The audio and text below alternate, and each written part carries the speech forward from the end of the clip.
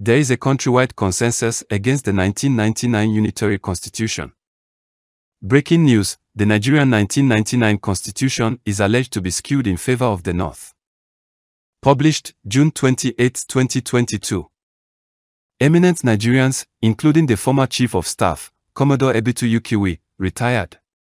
The former Governor of Plateau State, Jonah Jang.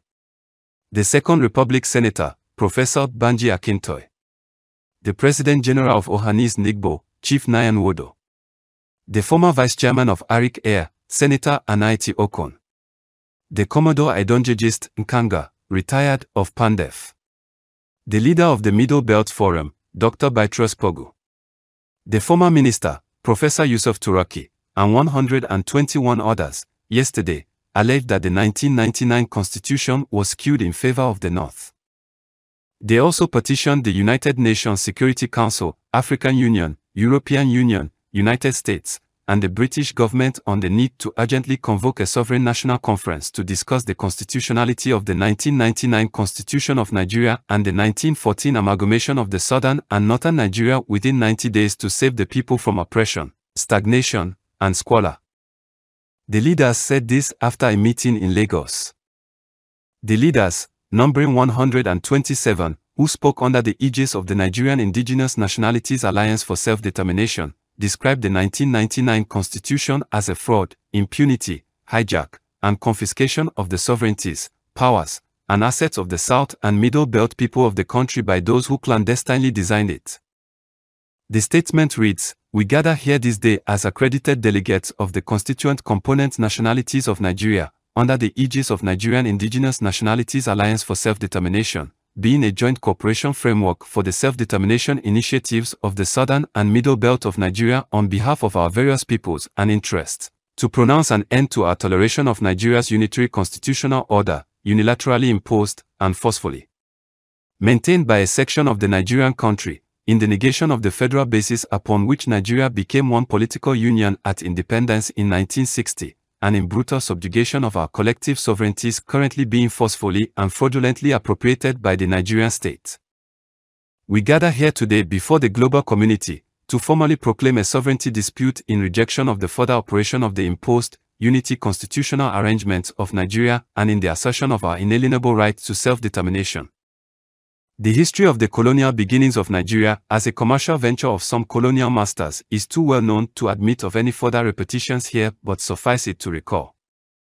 that the manipulations that went into the flawed foundations laid in the 1914 amalgamation of the Protectorate of Southern Nigeria with the Protectorate of Northern Nigeria created a lopsided union, locking the diverse peoples of Nigeria into one political union with two mortally opposed civilizations. That as independence approached in 1960, the diversities of the various peoples of the Nigerian Union dictated the adoption of the federal constitutional model by the then three largely autonomous regions, namely Eastern, Western and Northern regions of Nigeria, as the basis of entering into independence as one political union in 1960. That amidst the early strains of post-independence Nigeria arising mainly from the aforementioned foundational and pre-independence manipulations by the colonial rulers of the Nigerian Union, the military coups of 1966 truncated the federal constitutional basis of Nigeria and plunged the fledgling union into a catastrophic 30 months of war with its breakaway eastern region between 1967 and 1970.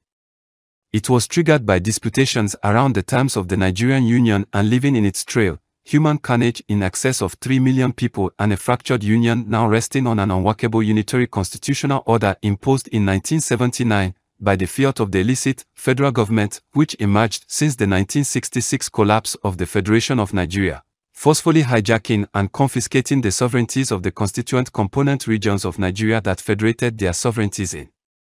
1960.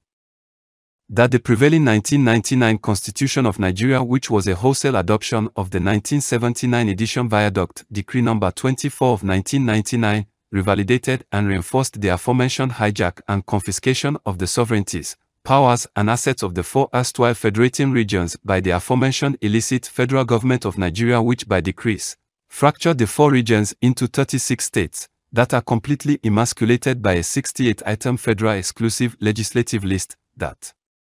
comprehensively stripped the federating states of all key economic assets and governmental powers, thereby creating a totally dysfunctional, corruption-prone, over-centralized system that has failed in every respect, manifesting in gross insecurity, decayed infrastructure, and mass impoverishment such that Nigeria, with its vast human and material resource endowments, has now emerged as the poverty capital of the world as well as the global leading example of a failed state. There is a countrywide consensus against the unitary constitutional arrangements imposed incrementally on Nigeria by a combination of guile, brute force, and impunity between 1966 and 1999, now codified by the 1999 Constitution. This countrywide consensus had manifested in several unilateral regional and joint multi-regional actions in repudiation and rejection of the unitary 1999 Constitution of Nigeria. The first indication was when in the year 2000, the 12 contiguous states of the far north simultaneously imposed and began to implement Sharia in their 3 domains against the express provision of the 1999 Constitution, which in Section 10 forbids the adoption of any state religion.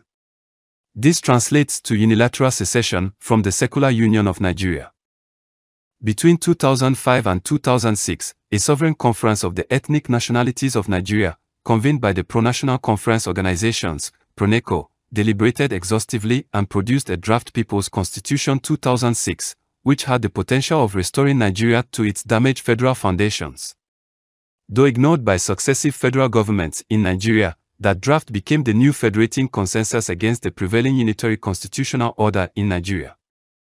It is pertinent to note that across all the regions of Nigeria, various sociocultural and ethnic interest vanguard organizations have also been vehement in expressing the constitutional grievances of their own people, some even violently. Thus on the Yoruba side, we have the Afenifere, the Yoruba Elders Council, YC, Agbokoya, the Yoruba Liberation Command, Yolicom, YWC, and many more, including the Ilona Omo Odua, which now aggregates several Yoruba self-determination initiatives across the world.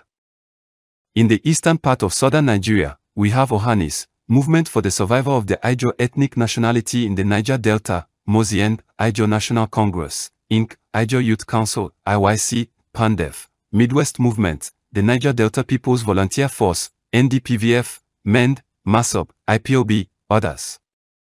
In the Middle Belt, we have the Middle Belt Forum, MBF, MBC, Sokopu, Konegda, and many others.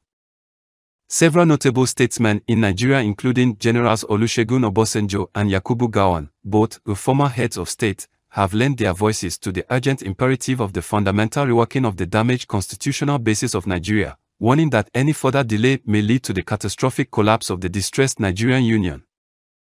Nigeria's former defense minister, Lieutenant General Theophilus Danjuma, retired, had also urged the indigenous peoples of Nigeria facing the ethnic cleansing onslaught of the murderous invaders to defend themselves and their lands in the face of obvious collusion of the federal government of Nigeria and its armed forces with the Fulani invaders. In the aftermath of the October 2020 #EndSARS protests, many, including the Nigerian Christian Elders Forum, NCF, now insist that Nigeria needs to be renegotiated. On specific constitutional grievances touching on the sovereignties of the constituent components of the Federation of Nigeria, the leaders opined that they claim in the preamble to the 1999 Constitution that, with the people, family and solemnly resolved to live in one political union and that we enacted and gave ourselves the 1999 Constitution, is self-evidently false as the Decree No. 24 of 1999 by which the so-called 1999 Constitution was promulgated, outlined step by step the process by which the author of the 1999 Constitution, the Armed Forces Provisional Ruling Council, came about the document it labeled the 1999 Constitution. This is a criminal usurpation of the sovereignties of the constituent components, whose exclusive right it is to make for themselves the constitution by which they will federate and be governed, as an incident of their sovereignty.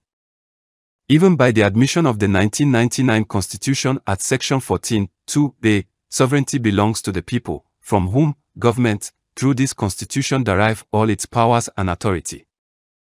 This is the fountain from which all other constitutional grievances flow, and there is no other remedy to this particular grievance than an autochthonous process by which the constituent components will submit their peoples and their lands into a union, and also stipulate the terms of that union, to be ratified by referendums and plebiscites.